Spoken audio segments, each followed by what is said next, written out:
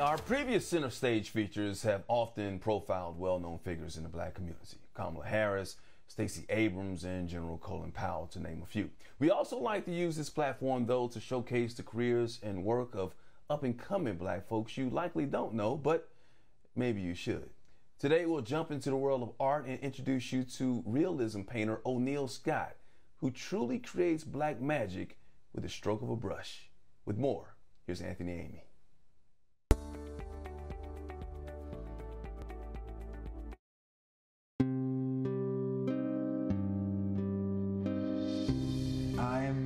A very driven person, so being able to see the work on the wall is kind of pushing me and propelling me to do more and to get better and to see how far I can go with it. Any career that you're doing, you need a level of giving back as well as a way to continue to push yourself and feel fulfilled. Being able to leave something here in this world that you've actually are proud of and show that you've done some good within the world is huge.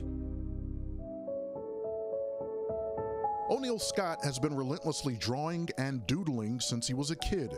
It started with Ninja Turtles and Marvel heroes, but the 39-year-old artist is now a rising star in contemporary realism with exhibitions across the globe. Jamaican-born, yet Philadelphia-based, Scott creates an array of paintings with strong black themes rooted in who he is and where he comes from. Every painting has a little bit of a different message, but they're all pulled from, something that I've experienced or something within my past. They usually say every painting is a self-portrait of the artist, which is, I think, really true within this work. I mean, it varies from diversity to social justice to, environmental issues to the racial undercurrents around food and just how it's like given to certain populations and things are targeted a different way. Scott was influenced by the old masters like Da Vinci, Rembrandt, and Michelangelo, plus contemporaries such as Thomas Eakins and Barclay Hendricks. But he is self-taught and constantly consumed with improving his craft. You're kind of hopping out of bed, wanting to, paint. I think it's always on your mind when you're obsessed with it. His formal education in the arts started at Syracuse, but Scott was also attending the university on a football scholarship. He quickly realized painting and playing just didn't mix, so he changed majors, pursued a degree in IT, and decided to frame a different story. I feel like I can always learn art, I'm always going to be doing it, and I'm always going to be able to get back to it in some type of way because it was just a part of me. But I really wanted to play football at that time, and I had dreams of the NFL and things like that I think a lot of young kids have. And so that's why I decided, like, hey, I'm gonna change my major and really focus on football throughout college, and I'll figure out a way to get back to art. A pro football career never materialized, but Scott's other colorful calling flourished when he picked that brush back up nearly 6 years ago and fully committed to the canvas. It just always felt like something was missing. And if you become an artist and you want to get good in a certain amount of time, usually it's something that you kind of have no choice but to do. It's almost like a sickness. Like, I just don't feel well if I don't do it. I kind of get anxious and just don't feel as grounded. Scott sold his first piece for about $6,000 at a Massachusetts gallery in 2017, an oil-on-canvas portrait depicting his own journey as a man of color trying to become a U.S. citizen.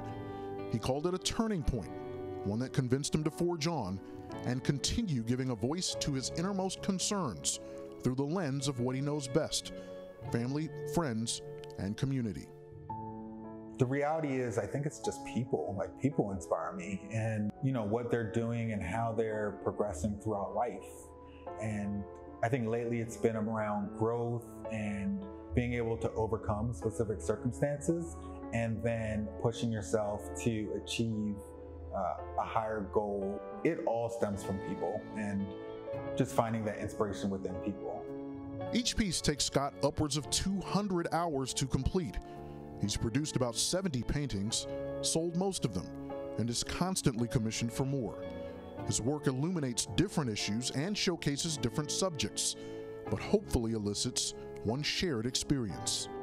For me, it's creating this sense of empathy and allowing folks to have this emotional connection with individuals that are not exactly like them. People fear what they don't understand, right? Or what they're not around. So being around a diverse group of people now allows you to understand their views and their viewpoints and realize that they're not that much of a threat to your current state of view or your way of living.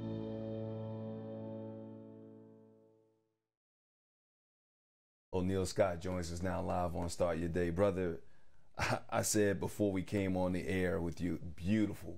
Your paintings speak to me. They're not paintings, they're pictures. They look like they're in 4K first and foremost. But you recently got commissioned to do a large project for a group in Philadelphia and another one here in Los Angeles where I am. What are you working on?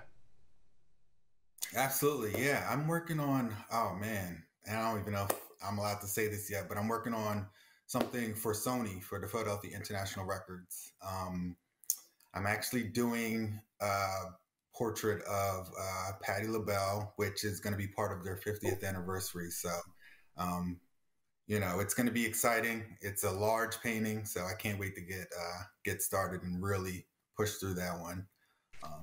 And LA, I'm actually, and you probably know this, but in LA, there's a large homeless population. And, you know, I was asked by someone to actually commission a painting around that based on shelter and the meaning behind it. And, you know, kind of how we can move past that and maybe fix that situation out there. So, so both projects are pretty exciting. Yeah, they got an issue down in, especially downtown Skid Row area. You're gonna get a lot of inspiration from that, and Miss Patty's just gonna love it. You should just paint her eating one of her famous patty pies or something. That would just be outstanding. Look, bro, look, she'll love that. I mean, Philadelphia's very own. Look, man, you talk about you pulling your paintings from your own experiences, and that's where your inspiration comes from your work, man. I just love. The black man wearing the American flag. I just love that. Everything that I'm seeing right now, once again, it resonates and it speaks to me. I'm wondering, as a person in your emotions, have you ever painted something that was super emotional for you where you almost did not even finish it? Oh, man. I think there's quite a few paintings like that. I think I painted this one of, you know, this one for charity. It was actually a little boy from Rwanda. And the charity is called Shooting Touch. And what they do is provide healthcare through basketball for the kids in Rwanda. And man, that painting, I think, took a lot out of me. You know, it was for a great cause and it got auctioned off and it provided, you know, healthcare for, I think, 250 kids in Rwanda. But at that time, it was definitely one of those paintings that, you know, it was tugging at me the whole time. Yeah, but you're doing it for a great cause. Like you said, once again, look. So you're successful. You're selling your art for probably a lot of money. I probably can't afford it right now. Although I'm going to save my money and make sure I get one for a centerpiece when I get a new house here. But overall, in the black art community, is there still a lot of frustration? Trying to be understood, trying to get your work in some of these art exhibits in some of these museums around the country and around the world? Yeah, I think so. I think, you know, we're just starting to actually hit that point where African-American and Black art is being recognized and valued a little bit more. Just because of folks, I guess, like Kehinde Wiley and Amy Sherald and their success. I think it's kind of paved the way for us to start getting into these major galleries and start exhibiting a lot more, and our work is being visualized a lot more. I think right now, you know, that's great just because Blacks and African Americans are actually focused on art and they're such a large consumer group. I mean, they drive the culture. So right now, because we're interested in that as a people, I think the rest of the world is becoming a lot more interested in that. So it's a little bit easier now for an African American artist to get into a gallery, but previously, I mean, it was almost impossible. I mean, you always heard the term, black art doesn't sell and things like that. So, so that's actually shifting right now, and it's really exploding and becoming amazing.